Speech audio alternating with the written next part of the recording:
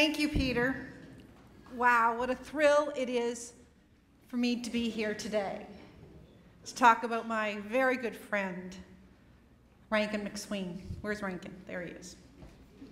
Rankin and I go back a long way. Years and years and years. And I've listened to those great stories that he tells. And we have had so much fun. Whether it was that conference, I guess about 15 years ago, where I gave a speech, Get Along and Get Going, written in large part by Rankin, I must admit. In the days that we talked about community, I love this community almost as much as Rankin Macsween does. And we talked about its vision. And the thing that Rankin always talks about is his community. And I remember one time we went up to, Rankin came up with Jim McCormick and the existing mayor, John Morgan, and we met with Frank McKenna in my office at the Home Depot in Toronto. And we talked about what community meant and what great communities, what strengths were in great communities. And we talked about ways in which we can grow our communities. And so this is a man that really genuinely understands and is connected to you and to all of us. And even though I don't live day to day in this beautiful part of the world, this is my home. And when Rankin asked me to speak to you today, to listen to the announcement that he will be making, I wanted to say a few words about him.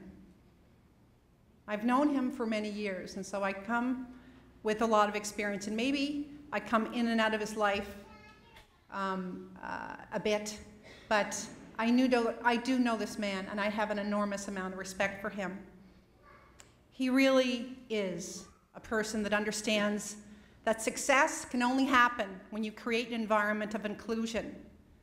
That success is when all parties come to the table and you figure out the common goal and common solution. He's a man that doesn't look for problems, he looks for solutions. He's a man that understands that together you can make great things happen. He's determined and he's eternally optimistic, a great, great trait that I think every public office person should hold. To be optimistic, I mean, how can't you be optimistic living in this beautiful place? Yes, are there issues? Are there challenges? Do we want our boys to come back home? Yes. Do we want more jobs? Yes. But if you don't do it in an optimistic way, you won't get there. He's a humble man. I know I see you all shake your heads. He truly is a humble man. He serves his community. He is a servant of his community, and that takes great strength. He's non-judgmental. He's got opinions, but I'll tell you, he's got an extraordinary open mind, and he's a great listener. I was with my brother the other night at a party, and Rankin and Marie were there, and Stephen says to me, Annette, you know this man? He's a great listener. And I said, yeah, he is a great listener, one of his great attributes. He considers, he converses, and he acts. He's a great communicator. My golly, he's even answering his BlackBerry at the moment. Rankin? But he's an inspirer. He's got enormous amounts of energy. And he's wanted to do this for a long time. I have asked him to be mayor of this community. I have asked him to get involved politically for a long, long time. He gets along well with seniors. He gets along well with young people. He connects, right? Connecting is what you want. He's a man of integrity. He stands up for what is right. And that's not often the most popular position. But man, people that have guts and courage and take action impress the heck out of me. He wants this community to advance economically. He understands the importance of economic development with social development. It's a tough balancing act. It really is. He has extraordinary experience as president of New Dawn. 130 jobs in this community. You're probably one of the biggest employers. And the challenges that you've gone through over the years have been enormous. Rankin believes in winning, not whining. Rankin looks at strengths before weaknesses. Rankin is a man that puts you before himself.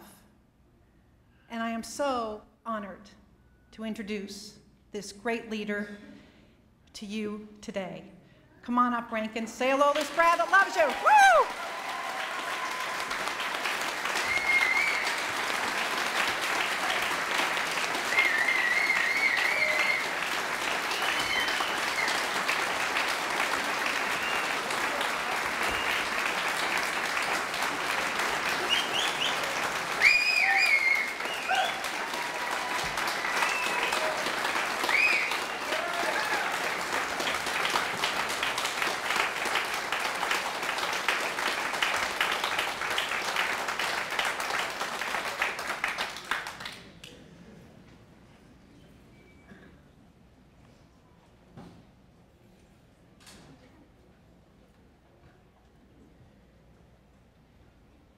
I am so wired here for sound. So I think I got it. Good shape